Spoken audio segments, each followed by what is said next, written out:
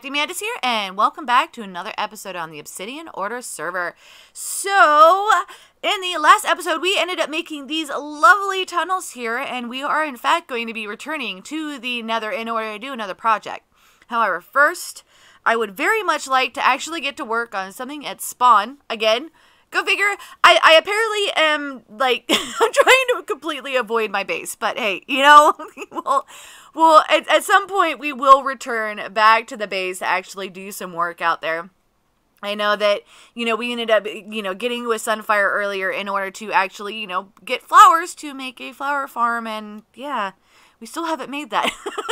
So yeah, so we will at some point return back to the, you know, to our actual base. But today we are going to be working on a building at spawn as a community building so that people can drop off, you know, all kinds of stuff. There's also been several chests from, you know, just kind of random chests throughout spawn. So when I did a whole bunch of cleanup, I had a whole bunch of stuff that really didn't belong to anybody. So I was like, okay, we need some place to put this. So we are going to be first working on the community drop off at spawn. So let's get to work.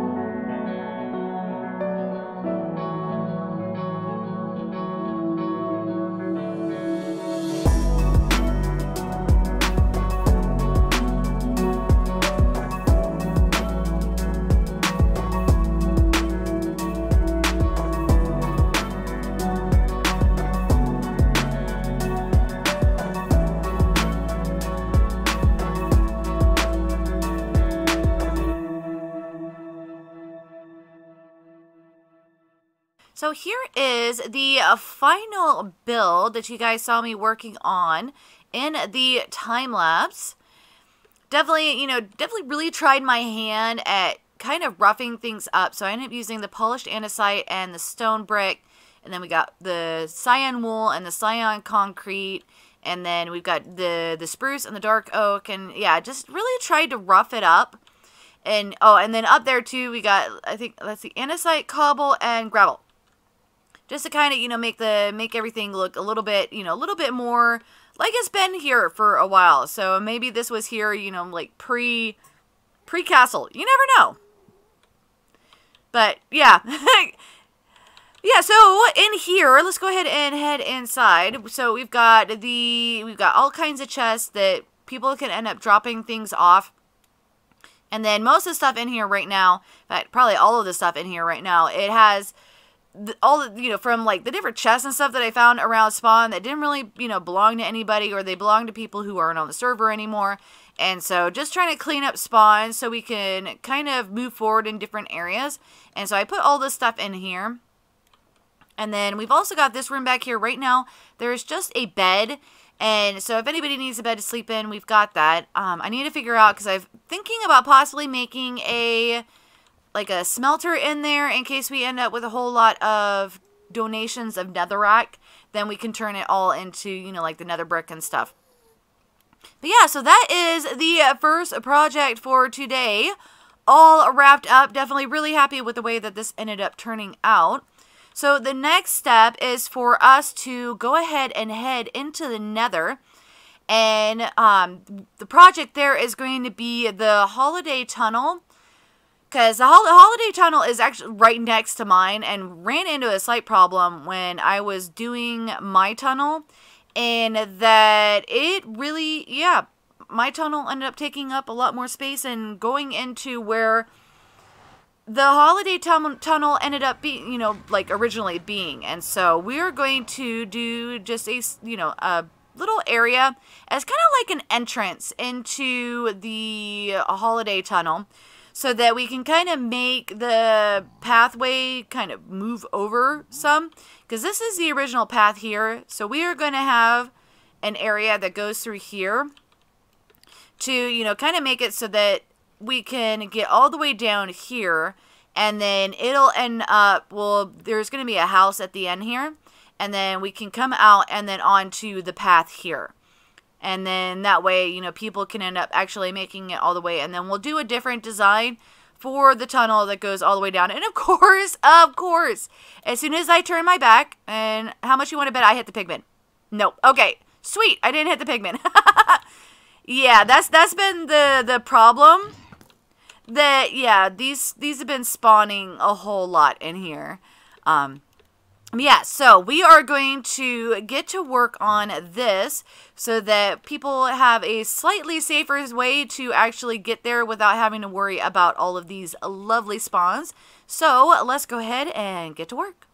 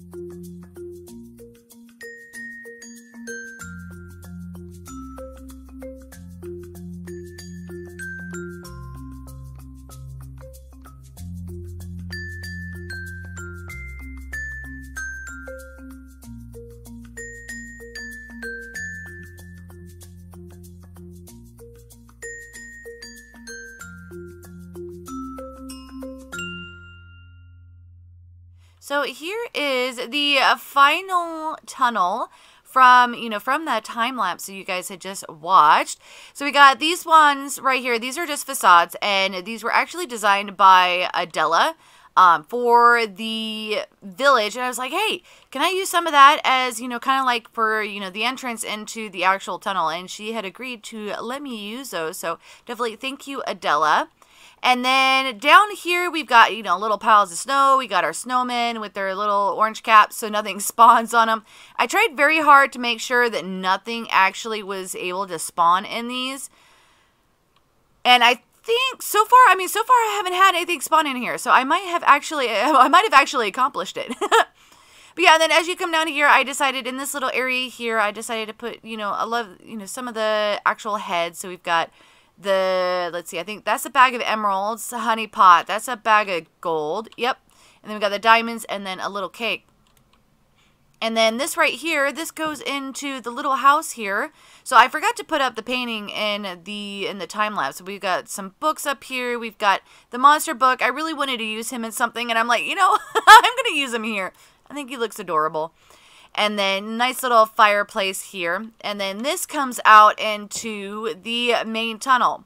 So the next step then is to actually design this tunnel. And this actually goes down pretty far. This is a very, very, very long tunnel. But luckily it is all encased. Granted, some of the things are only like 1 thick. And so it is going to be interesting. So you can tell right here, this is a tree. Yeah, so it's going to be interesting to see about trying to replace this stuff. But yeah, it goes on forever and ever and ever. We don't actually need to go all the way down in order to actually get there. So I'm definitely thinking that the main tunnel needs to be a relatively easy pattern. That way we don't run into too many issues with, actually building it. And, of course, materials. Materials are going to be, I think, the biggest thing. With that whole tunnel, just for the sheer size of it. But I think that, if we actually create somewhat of a relatively easy pattern and stuff, it'll definitely go by really, really quick. So it doesn't necessarily matter that the tunnel goes on absolutely forever. But yeah, so I definitely hope that you guys have enjoyed this. I know, usually I don't end up doing 2 time lapses, but, yeah. This kind of seemed appropriate. I mean, I've been working on this stuff kind of on and off, and yeah, actually working during the day and stuff hasn't been all that possible. So it definitely made a little bit more sense to actually be able to kind of record stuff without any sound, and then kind of take advantage later on in the day to actually go and kind of record the voice recordings, like this one. So yeah, so I definitely hope that you guys have enjoyed this. I am going to go and get to work trying to figure out what to do with, with the rest of the tunnel, and then try to get moving forward with a project, possibly at the base. It might be, it might be nice to actually go back and try to do something there. So yeah, so definitely hope that you guys have enjoyed, and if you did, definitely hit that like button. If you're new to the channel, click the Mantis icon to subscribe, then hit the bell button to get notified when I put out additional content. Want to check out more of my videos? Try the one on the left, or you could check out the playlist on the right. That's it for now, but I'll see you guys in the next episode.